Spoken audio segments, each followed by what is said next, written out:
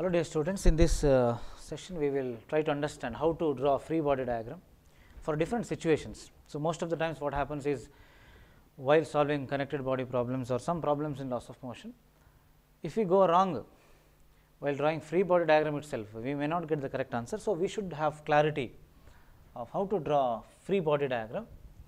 Let me take a situation here. Say this is a ceiling, here there is a mass m hung from the ceiling, and this is the string. String is massless, frictionless, unless mentioned, massless and inextensible. String is massless and inextensible.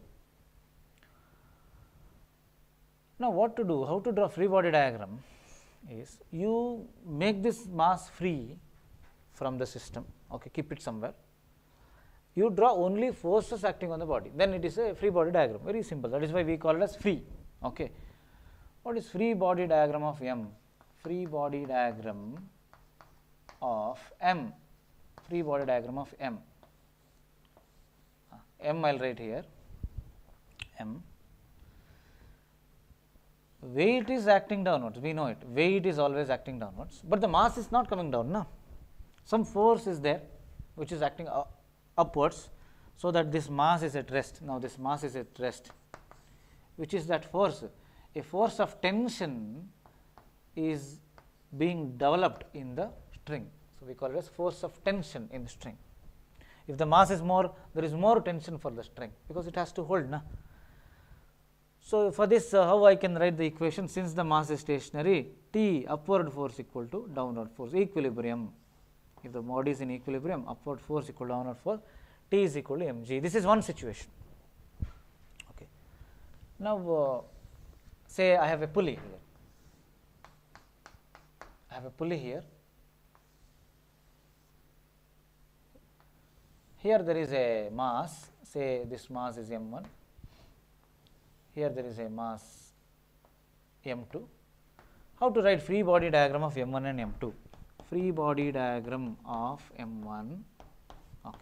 So, m1 I will write here. Say here in this case m1 is greater than m2. If m1 is greater than m2, what happens? m1 should come down, m2 should go up. Acceleration will be in this direction, acceleration. Correct? No? And since it is the same string, tension should be same throughout the string. Okay. I will write m1. On m1, which force is acting? Force acting on m1. One force is weight only. Weight is acting downwards. Weight is m1g. The other force which is acting is force of tension. Out of tension and weight, which is the bigger force? Since m1 is more, m1 is coming down. Na? So, downward force should be bigger. m1g should be bigger. M1g minus t together are responsible for acceleration of mass m1. So, what I can write? M1g minus t is equal to m1 into a.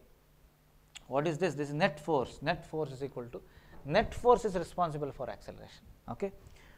So, m1g minus t is equal to m1a. Like this you can write free body diagram. Free body diagram of m2. M2. How I can write? M2. This is m2. M2g is definitely acting downwards. Tension is acting upwards. Now, as the mass is going up, the upward force should be bigger, that is T should be bigger. Therefore, I can write an equation, T minus m2g is responsible for acceleration of mass m2, net force. Tension, since tension is more, the block is going up. Okay. This is how we can write free body diagram in the case of pulley.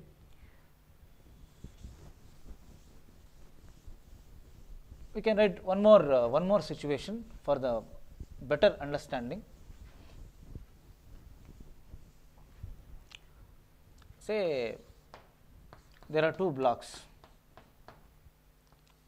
There are two blocks m1 and m2. They are in contact. So, this surface is a smooth surface. Smooth surface means frictionless surface. Okay. So, some force is being applied on mass m1. Because of that, this system accelerates with some acceleration a.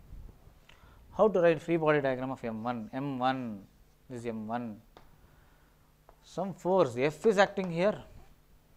Normal reaction, weight is acting downwards, mg is acting downwards, m1g is acting downwards. Normal reaction is acting upwards. This n and m1g get cancelled because this m1 is mass is not going up or down. It is only going along the horizontal. It is enough if we bother the force acting on the horizontal. Now, here someone is opposing. There is some force here which is opposing the motion of m1. That force we call it as a reaction force between the surfaces 1, 2.